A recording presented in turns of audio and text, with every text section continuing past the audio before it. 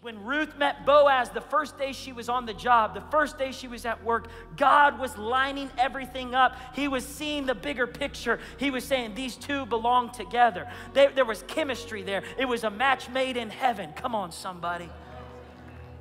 And Boaz said, it's time. I made my move. Today's the day. And so Boaz made a public declaration. I need some help with this. I want to show you what this looks like, and I need two people that are kind of like dating. Yvonne, will you come up here? He serves in our dream team at Victory Downtown. Come on up here. You're going to be Boaz for a second. Is your girlfriend here? Shelby, will you come up here? Give it up. Shelby serves at Victory Downtown too. You got to see what God was up to here. These two people came from different worlds. Yvonne, will you get on this side? Shelby, you stay on this side. Here you go. You got the mic. Boaz was getting in front of the whole town square, and he said, hey, guys, you've watched me. I know I'm single. I've waited for a long time. I've been working hard. I've been faithful. And there's this girl that I want to marry.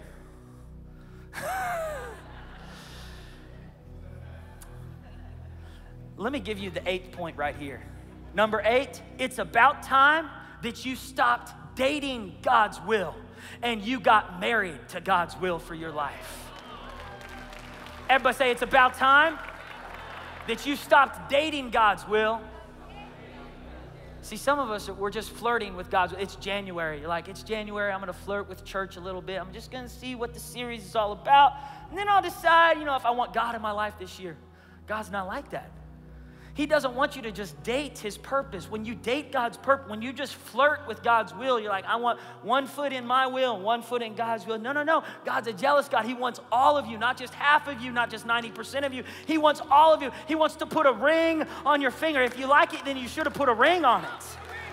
Everybody say yes to the dress. Come on, somebody. So watch this. Boaz, he says, everybody, I'm going to take care of this girl, and I want you to be witnesses here. And everyone in verse 11 through 12, they backed up his decision. They said, we're with you, Boaz. Everybody say, we're with you, Boaz. Say, we believe in Ruth.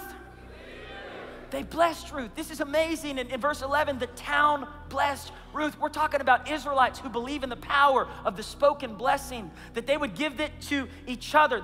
Israelites would give it to Israelites. Abraham gave it to Isaac. Isaac gave it to Jacob. Jacob gave it to Joseph. But now the Israelites are giving a blessing to a Moabite woman. They're breaking the boundaries. They're saying, listen, this girl is meant to be a part of this family. She's grafted herself into the family of God. What if you started speaking a blessing over the people in your life instead of criticizing them? Instead of criticizing the next generation, what if you started speaking a blessing over the next generation? That's what they did that day. And so verse 13, Boaz proposed to Ruth. Now, it'd be awesome if we reenacted this, but I don't think this is a reenactment. Yvonne, would you like to say something today? I would.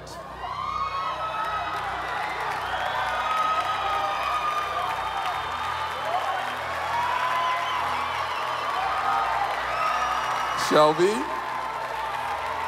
I love you, and there aren't enough words in the dictionary, or a combination of words in the dictionary, for me to tell you and properly articulate how I feel about you. Your love for God and the things of God absolutely excite me. Your loving and compassionate heart are the crown of your beauty. Your uniqueness and your little quirks, they really make my heart smile.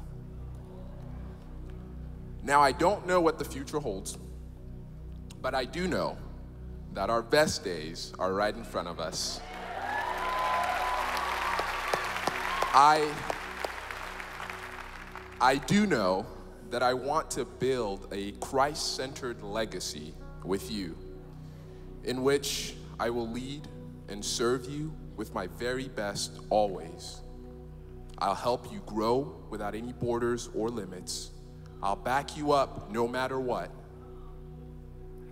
And I will love you endlessly. And so with God as our witness, our church family, our families here, I have one very special and important question to ask you, and it's whether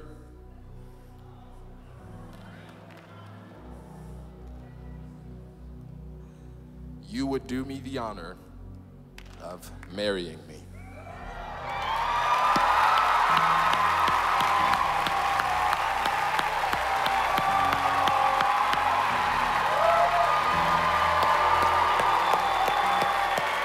Come on, Jesus!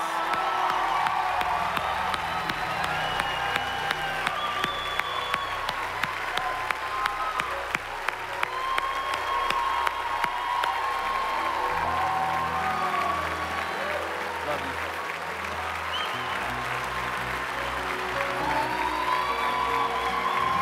Awesome. Come on.